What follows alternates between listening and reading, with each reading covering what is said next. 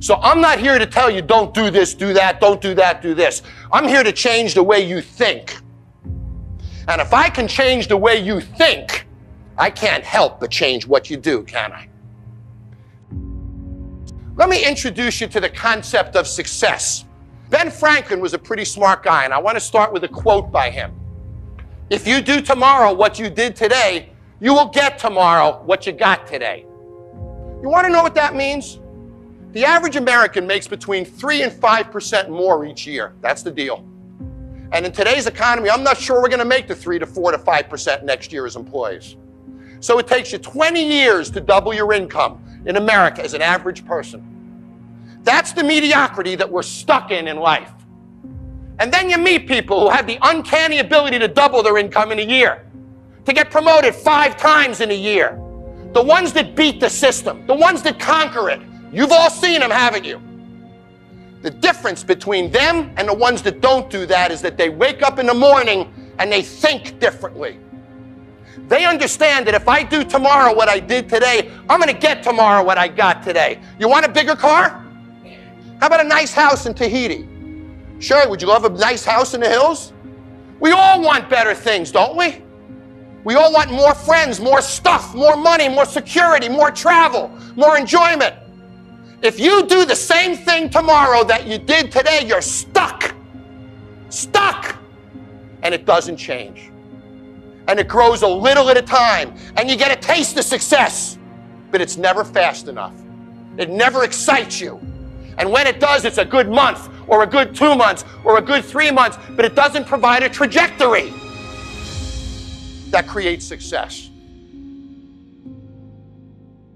So the first thing I want you to think about today is I want you to wake up tomorrow and do something different. And understand if you do the same damn thing, you're stuck. Just because you did it a certain way yesterday, there's no reason to do it that way today. I want it to hit hard. That's not what drives success. You do. There's no place for patience in business.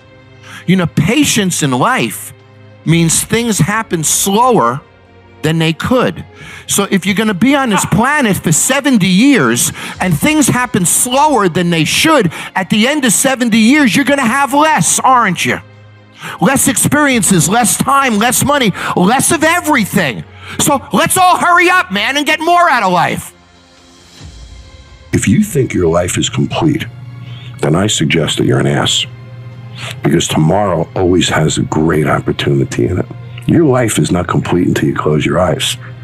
So when you say somebody who's in a job they hate would love to be able to do this, my comment is, why the hell are you in a job you hate? Don't you have the courage to leave it? So you're in a job you hate, you're doing nothing to change it, but you'd like better. Sometimes you have if to do if better. they have mouths to feed. Sometimes I get it. But what were the things about you? Listen, we'd have to go over those specific cases, I think, and really get into each person to break them. But what do you think that were the things about you? One of it is you always had your eyes open to tomorrow and new opportunities.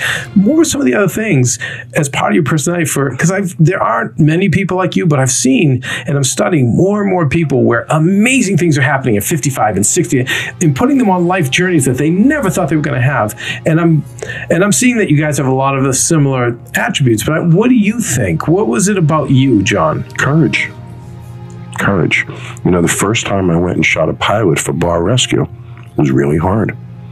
You think it's easy to scream at people on national television, to insult people on national television, to call you a jerk, challenge your marriage, challenge your integrity, challenge your professionalism? That's hard. That's not who I am. I don't wake up and embarrass people in front of their friends, right, in front of their family. Bar rescue is the hardest work I have ever done. The courage that it takes for me to go out there and do these things. The only final advice I would give you is I've lived a very unconventional life. And it's because I live my dream every day. Dreams are inspiring. Work is not. Find a dream. Dreams make this world go on. It built our whole country. And when we get in a rut as human beings is when we lose touch with our dreams. We lose the ability to fight for those dreams. So don't be an employee of Google. Live your dreams at Google. Find a way to match your dreams with the goals of your company and your own work, because there's nothing worse than when you see somebody who lost touch with their dreams.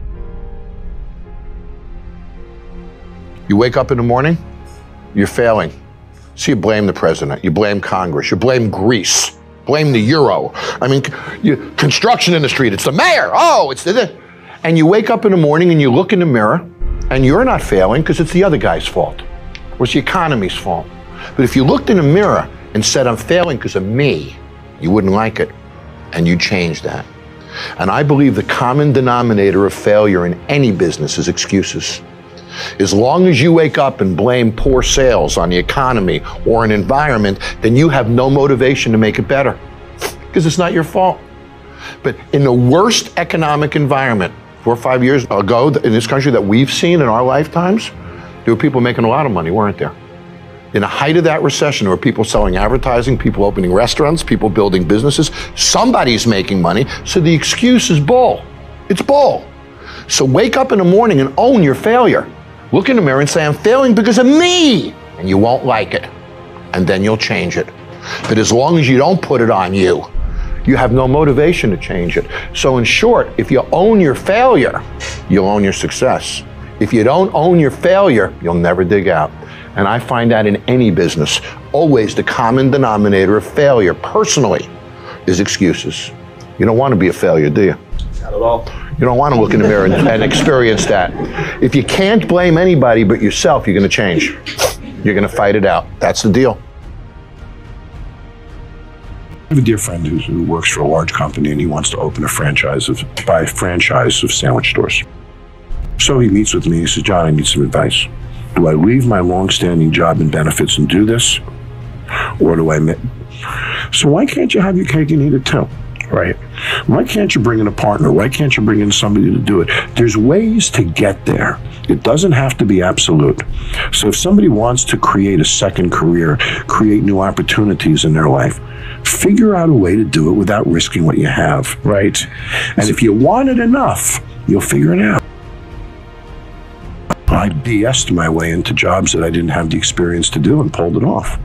But I had to believe in myself to BS my way into it. And I knew I could figure it out too. Right. And that gave me the confidence to show up at the interview and convince that guy to hire me, because I was convinced myself that I could do it. And that comes across. You got to wake up in the morning and drive revenue, which means you got to have the promotions, the ideas, the energy to elevate a business. You got to be a rainmaker in business, or you're never going to get anyone wet. And when they don't get wet, they dry up and go away. And it's that wetness of a rainmaker that filters down and trickles to everybody's success. You have to drive the energy of revenue to be successful. And when you do, you'll have no expense problems. I drive quality as a leader. My systems maintain quality. Now, with regard to new projects, to me, every new project is a ball. And I have to move that ball every day. So I know, for example, that I have 4 balls on my desk. They might be 5 pads. Let's say 5 balls on my desk. They might be 5 different pads, 5 different books, 5 different projects. Every day, I'm going to move those 5 balls. That's the way I live my life. And I can't go to sleep at night if I don't move every one of those 5 balls every day. Sometimes I have 3 balls. Sometimes I have 7 balls.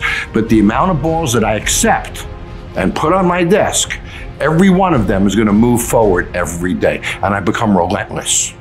So I've learned to live my life based upon the progress I make on a daily basis. And I believe that business is defined by what we do every day, every single day. And business is defined by the days that we have. So if you move those 5 balls every day, you can't help but be successful. You will achieve it, but you'll achieve it on a daily basis.